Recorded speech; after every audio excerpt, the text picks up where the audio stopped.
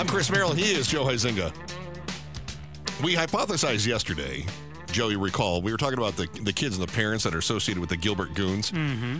And we were talking about lawsuits that might come out. Not just the criminal charges, but civil lawsuits that might follow over their involvement with the gang. And a lot of this, I think what we witnessed in Michigan sparked our thoughts about criminal or even civil liability when it comes to family members and things like that.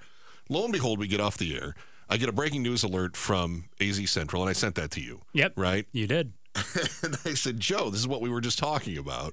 And Joe says, oh, my gosh, it's kismet. Yeah, we got to reach out to Robert Anglen and Elena Santa Cruz over at the Republic because, they've been on KTAR a number of times talking about this.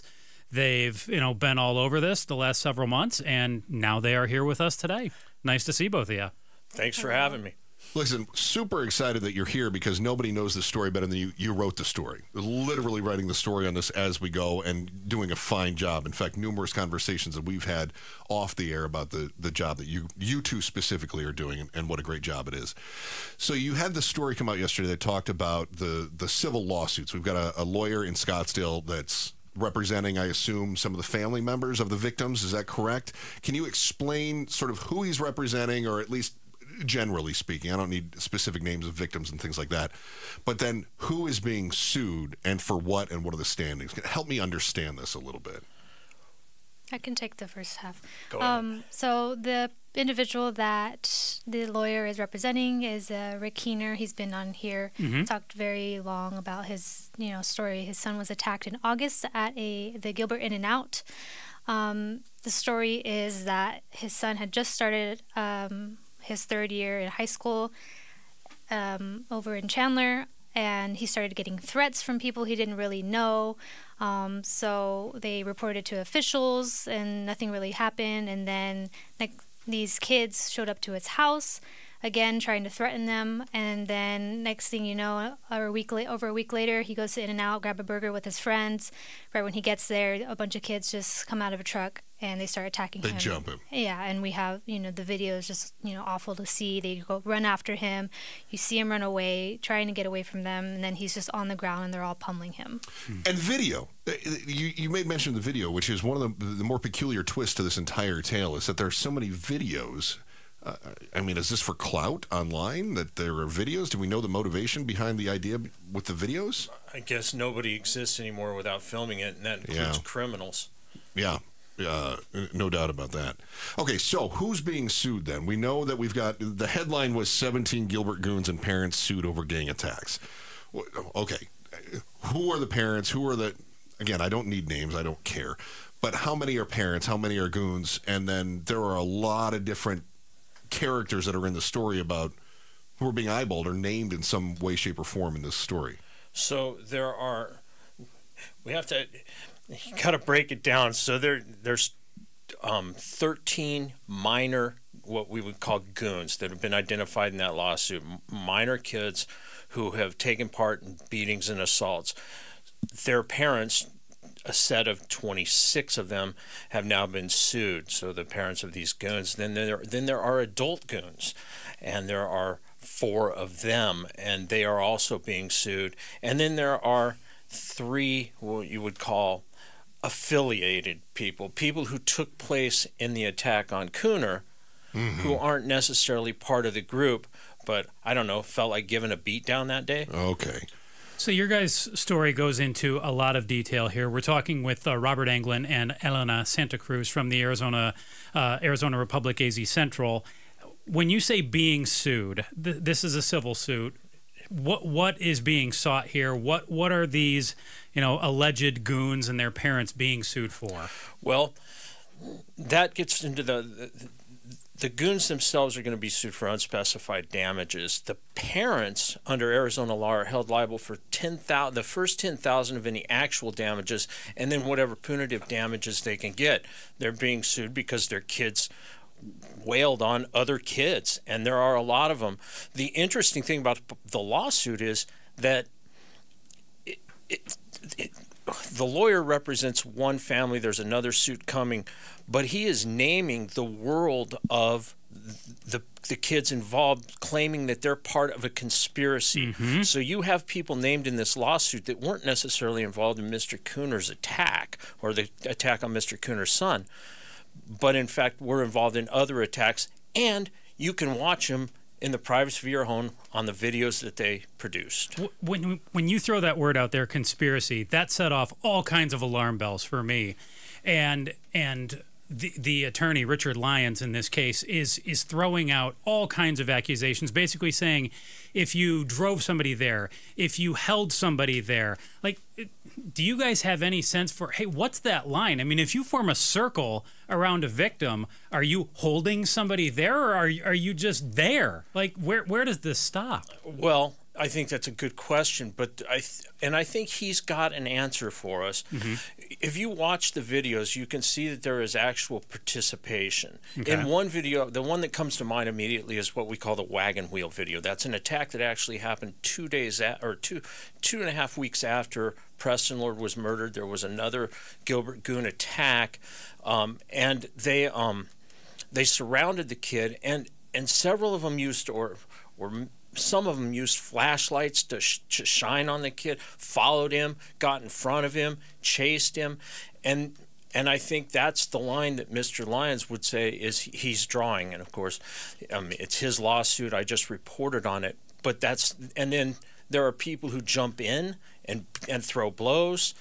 There are people who then, like he said, if you drove them away from him or tried to participate in helping them get away with it, But you do mention the 26 parents of those 13 minors here too. They weren't there, but they're being sued as well. The claim against the parents is negligence. Gotcha. Robert Anglen and Elena Santa Cruz from AZ Central joining us. They wrote the story on the Gilbert Goons. As you're talking, and you mentioned Arizona law. And again, I'm asking you to respond to the best of your knowledge. It's kind of a legal question, so if you want to defer to a lawyer, I'll let you. And that is, you've got parents of kids, negligence, as you just pointed out, Robert, and yet you have some adults, 4 of them named in the lawsuit. And when we talk about adults, age ranges are like 18 and 19, right? Yes. Is there anybody over the age of 19, or is it all in that? There's one that's 20. Okay. But the thing also in the lawsuit is at what time or what age you were at the time of the attack. Which is huge. Yes. Especially if you've got kids that were 17 when they were attacked, now they turn 18. If I'm a parent, my kid is 17, I could be held negligent, right? Civilly, anyway, that we're talking about. Yeah. But if my kid has a birthday and then goes to celebrate their birthday by beating somebody up because I'm a bad parent and I taught them that somehow was okay, now I would not be eligible for that lawsuit. Is that the way you understand it? Yes. From, what we... What a strange legal definition, right? I mean, what a weird line in the sand that we just decide. I mean, I guess there has to be one, right? Well, same. I mean, you become an adult when you're 18. Period. Yeah. We don't make the underage rules, and right. And we give kids licenses at 18. At 18, you can do all kinds of things that you couldn't at 17. And yeah, I mean. Fortunately, I didn't have to breathe a sigh of relief when my kids turned 19 or 18. My father told the story that on my 18th birthday, he rolled over to my mother and he said, "We're off the hook." All right, we're talking with Elena Santa Cruz and Robert Anglen. They wrote the story for AZ Central. They've been the driving force in holding these hooligans and officials, by the way, accountable. We are honored to be joined by Robert Anglen and Elena Santa Cruz. They broke the story of the Gilbert Goons to AZ Central. They also put together the puzzle pieces that the police did not, and I don't think they did until you guys brought it to their attention either, if I recall my timeline correctly. But one of the things that we like to dive into is what's the why, and the whole community has been baffled by the fact that you've got parents, affluent parents mostly, who have not said a word, haven't come forward. Nobody's... we always think of, maybe it's a little bit Mayberry here, but I think of my parents grabbing me by the ear and dragging me to the police station to say you tell him what you did, sort of thing. And nobody's doing that. And I started in the back of my mind thinking, is this Arizona's affluenza, right? Is this a situation where parents are maybe covering for their kids, where they're hiding their kids? But the other side of the why here, and why not come out, is... I feel like they're wealthy enough to be able to afford advice, and they're probably smart enough to say, my kid might be involved, or I saw my kid in that video, or whatever else it is, I'm going to lawyer up in a heartbeat. Lawyers are terrible when it comes to PR, right? Because don't lawyers just say, shut your mouth, right? We'll deal with this through the legal means, but don't say a word? Well, I don't want to give up a trade secret, but talking to us or anyone else is really a dumb idea if you're a criminal. But you two did point out in your piece, one of you talked to a parent of a goon. Maybe you've talked to several of them. And this mom said something, I'll paraphrase here, something along the lines of like, what do you want me to do? My kid was at a party. Do you expect me to turn him in for going to a party where a kid got beaten? Something like that, roughly what that mom said? She said that on social media, in fact. Oh, okay. And it was a lot more than that. But that mom in that post acknowledged that her son was at the party but didn't see what happened, and then tried to say that her son wasn't involved. And of course the rub on that is, okay, but what about the videos I can show you with your son in them? And suddenly there isn't a conversation anymore. And that's actually happened to us two or three times, and one in a very confrontational phone conversation. The mother was trying to convince me her son didn't have anything to do with the death of Preston Lord. And I said, I believe you. We don't have any evidence showing that. I said, but about those videos with your son in them. Mm-hmm. And her return or her riposte was, we have no guilt. We have no guilt. How many parents of goons have you two spoken with? How many have actually done what you just said was perhaps not the best decision and decided to talk with you two? A handful. Okay. And all kind of a similar story of, hey, we have no guilt, or, hey, what do you want us to do here? Are any saying like, maybe we did do something here. We should have done more? I don't think so. Okay. Yeah, they don't want to admit any guilt, right? They want to be careful. I suppose it could be used against them either in criminal court or in civil court if they were to say, listen, we're working with my kid. He was a part of that video or something. You guys watched these videos a lot. Mm-hmm. Like, at what point, like when you first saw it, you must have, as we all did, went, mouth agape. After watching that a few times, do you become desensitized? Does it start to wear you out? I actually felt empathy for you because your job required that you kept watching that. In the same way that I officers that track down some of these predators online, they have to watch some pretty horrible things. I felt that for you guys, that you had to keep watching these horrible videos over and over to try to identify people. Did it start to weigh on you at some point? I mean, I feel a bit desensitized, but every single video I've watched, it still is like, oh my gosh, what are they doing and why? Like, I don't know. There's a piece of me that's desensitized, and the other piece is like, jeez, I can't believe what I'm watching. Do you, Robert, you've been at this for a while. Do you compartmentalize your humanity sometimes when it comes to going to work, or does the humanity sneak in there and all of a sudden you find yourself feeling empathetic toward the victims? Or, I found myself thinking of the parents of the victims. As a parent myself, I think, my God, I can't imagine what it would be like seeing my child getting beaten up like that. Well, I'm a walking case of PTSD anyway, so okay. When you watch them, my gut reaction is anger, because I keep reminding myself that at the back end of all these videos is a dead child, and that's the thing that keeps me going and looking at them and pulling it out. Is it fun to watch? No. And my phone is loaded, chock full of these things. And then it's funny because you mentioned your kids. What do you think? I've had a conversation, my wife and I. What would we do if? And I said, well, our kids wouldn't. They didn't. They don't. That's not how our kids would respond, so thank God they don't. But if they did, they'd be in a car on the way to the police station right now. Is that... We all, in fact, I had a conversation with some other people. They were saying, like, if my kid would be dragging him by their ear, like Mayberry style, down to the police station. But if the situation does arise... I mean, you're a smart guy who's got kids, right? So you kind of go into almost a protection mode, don't you? Or do you think you'd throw them to the lion's den? Because I feel like I would go, all right, this is going to be bad. Let's lawyer up. Let's do what we can to mitigate this, to smooth the process, to, Yeah, it's hard. There, but for the grace of God go I, right? Yeah. But I can say I wouldn't cover up my child's crime. I might get him a lawyer, but he would also be telling police what his part was. At least that's what I believe. Your piece is titled 17 Gilbert Goons and Parents Sued Over Attacks, Conspiracy Alleged. It's up right now over at AZ Central. We're talking with Robert Anglen and Elena Santa Cruz. In your piece, you talk with this attorney, Richard Lyons, and like you said, conspiracy is alleged. These parents are being charged with negligence.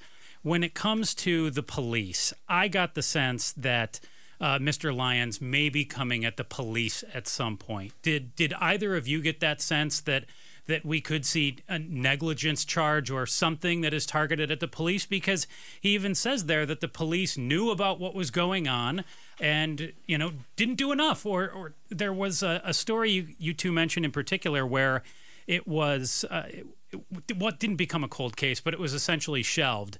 And then after you two were looking into it, just a matter of weeks later, all of a sudden it's not a cold case anymore. Doesn't that say something about the police here? There are a lot of questions about the way Gilbert Police handled these cases, the attacks. Now, I've in every interview I try to separate the attack cases from the homicide investigation of Preston Lord. That investigation is being handled by Queen Creek Police. Its first homicide investigation of the Nassau Department, but the Gilbert Police have taken on, or most of the attacks occurred in Gilbert, which would be the aegis of the Gilbert Police Department, and those cases were handled charitably, abysmally. There was no. They just weren't handled at all. They were shelved. The attacks went unnoticed, and when we for want of a better term, confronted or questioned the police department about this originally, the response was, well, we couldn't put them together because we didn't connect these cases because the parents, none of the victims said they were attacked by Gilbert Goons. Well, it stuns me too. You hear Michael Solberg. He's the police chief out there in Gilbert. Mm-hmm. He doesn't even use the term Gilbert Goons. He calls it teen violence. And Chris and I have talked and wondered, like, hey, why doesn't he use the term Gilbert Goons when you can connect some of these cases? It's not just teen violence. It's not, well, we've got 40 teens, 40 different instances of violence. We've got a specific group of teens here tied to several attacks, and yet he never uses that term. As, like, to me, that would be something that he could say, hey, we're looking at this and targeting it. It's as though he wants to just say, like, oh, nothing to see here. It's just teen violence. It could happen anywhere. Which is interesting because in, like, police records and Form 4s we're seeing of these kids or these teens that are being arrested, you see a line in there that says this individual is part of a group of teens that have been assaulting kids in the valley, here's these lists of investigations, but he's not going to say it because it's part of their investigation into whether the Gilbert Goons is a criminal street gang. But I do think that line is very interesting to read anytime I keep reading these arrest records. So you think that's intentional? He doesn't say Gilbert Goons because there may be a legal aspect to that would be naming the mafia, for instance, right? That you're naming Bloods, Crips, Gilbert Goons. I'm not convinced of that, frankly. I think that they're using the term as a way to create and broaden the circle of investigation so they can claim we were looking at teen violence long before this cropped up. So this isn't a Gilbert Goon problem. Well, obviously they weren't, because if they were, they would have been able to connect them. I mean, you said it. I'm nodding. Well, okay. Well, listen. I mean, it's kind of like somebody saying, "Oh my God, I was just assaulted," and they were like, "Can you name your rapist?" Like, no, I can't. Oh well, then we don't know if it's related to the other ones. No, that's your job. Right, that's your job. That's it. It's very Keystone ham-handed to me. In studio, the people you have to thank for making us a little safer by cracking the Gilbert Goons story. Robert Anglen and Elena Santa Cruz from the Arizona Republic are with us in studio.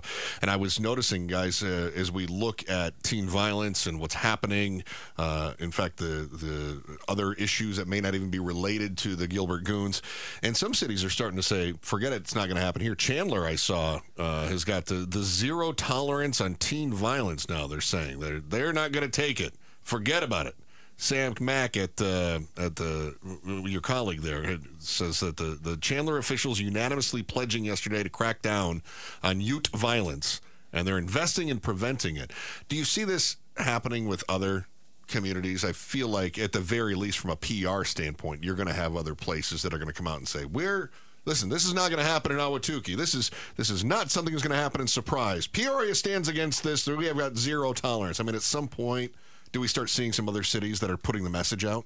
I'm sure. And this, look, the Gilbert Goons is a phenomenon into and of itself, but teen violence has I mean, it's just ripe right now. I don't know how else to say it. And there was a brass knuckle attack at the Desert Ridge In-N-Out. It sounds very much like a Gilbert Goon, but it's not connected. It has Why nothing is it all to do. In-N-Out burgers? I don't understand what the really. I mean, I don't think the menu's not big enough. Well, I don't think it's a really facetious question. I mean, it's not happening at Raising Cane's. It's happening at In-N-Out. Is there any reason for that? I can't think of one. It also is happening in parks, in parking garages. It's happening all over the place. But yeah, that does seem to be the restaurant du jour. Well, the restaurant, because it becomes a hangout, and I think it's an outgrowth of that. Where I live, we have an In-N-Out, and every Friday night, there's hundreds of kids out there in cars. I haven't seen any violence there, but they're there, and certainly, I mean. You remember when Geraldo wanted to ban hoodies because he said they were the problem? I mean, maybe we're finding the common thread here. You guys wrote in one of your stories, as we talked with Robert Anglen and Elena Santa Cruz from Arizona Republic, you wrote in one of your stories that the Goons, one of the hallmarks of the Goons is sort of retaliation, which feels very mafioso to me. If you say anything, you're going to pay for it. Nobody has said more about this than you guys. And sometimes I wonder about behind the scenes. Have you gotten any, like, I don't know, one-ringers in the middle of the night, people hanging up, heavy breathing or anything like that? I mean, have you felt any threats your way? I haven't. No emails, no phone calls. Staying away from In-N-Out Burger? Is that staying away from the Gilbert In-N-Out Burger? Yeah. Anything, Robert? Anything from you? No. But there have been retaliatory incidents involving the Gilbert Goons. But I think what you have to remember is we're talking about teenagers who live on social media, and many of those retaliatory threats are coming. It's like nothing. I look. First of all, you're dealing with a group of people who filmed what they did wrong, right? They filmed themselves committing crimes. So start with that as a baseline. That's some arrogance there, right? Yeah. And then they're using Snapchat to tell victims, "Shut up or else." So, or we'll. As one famously wrote, "We'll do you the way we did Preston," whether or not that's true or not. That was the threat that came through. So you see it, but I think I think that's part of the social media behind this. But there is no remorse then, is there? Like, I feel like there ought to be a human side at some point where these guys, what happened with Preston Lord, maybe somebody went, "Oh my gosh, I can't believe that happened. This has got to be it. We can't." But were there attacks after that? I would have thought that would have put an end to it. Okay, so I thought the same thing. Okay. And I was interviewing victims at the time for one of our first stories, and I was talking to people about coming forward, and they would tell me, "No, we're afraid. These people came to our house already. They've come to our house. They've done things to us. They've chased us, and they've of course threatened us on social media." And I said, "Well, look, there has been a murder. Yeah. It would be inconceivable to me for them to continue attacks, to continue retaliation." And not 2 days later, after I told the parent of this victim that, we found out there was a beating in Santan Valley 3 weeks after Preston Lord was killed. That was related. That was the same group of individuals, the Gilbert Goons, carried out an attack. Now, and I want to make clear, we believe we've pieced together information that shows that the Goons are connected to Preston Lord's death. Okay. So the same overlapping group of people, the same Gilbert Goons, carried out an assault in Santan Valley, and Pinal County has now made arrests in that case. Talking with Robert Anglen and Elena Santa Cruz, we're going to let you guys get out of here. Just one more quick one to tie up some loose ends. November 6th, police go out to this community, White Wing, to conduct a search. Do we know how many homes were searched in that area? Do we know what exactly they were looking for? Was it computers? Was it phones? Obviously, it's evidence of some sort, but we just continually hear they're out there on November 6th and conducting a search that we know or we presume was tied to Preston Lord's death. Yeah, everybody we've interviewed has connected that to Preston Lord's death, and that search was eye-popping in a way. They brought in armored vehicles. They had armed officers on streets outside. I mean, armed with automatic weapons in this very affluent Gilbert neighborhood. With the 2 RV garages, things like that. Hold on, Mogadishu. Is that necessary? Was this a display? Is it because, hey, we're a police force and we never get to get the SWAT truck out? I can't answer. Or did they think there was going to be a firefight? I think that they were basing it on what they probably suspected on, that it was based on particular individuals' criminal backgrounds, perhaps. Oh, really? But they did go into that community in force, and we have photos to show. Yeah, closed off streets, wouldn't let people sit in their homes. As to the number of houses that were searched, neighbors have told us repeatedly that it was 4. I think there might be a misnomer there. I've learned through reporting that houses were searched, whole houses, but then there were other searches of property belonging to people. So there were search warrants executed, but I can't say that 4 actual houses were searched at this point. Appreciate that clarification, too. Robert Anglen and Elena Santa Cruz, thank you so much for coming in today. You can check out their latest story, 17 Gilbert Goons and Parents Sued Over Attacks, Conspiracy Alleged, up right now over at Arizona Republic. Great work by both of you. Terrible, terrible story, but phenomenal reporting by both of you. Thanks for watching The Chris and Joe Show. Click to see more from Chris and Joe, and tap the button in the middle to subscribe to KTAR News.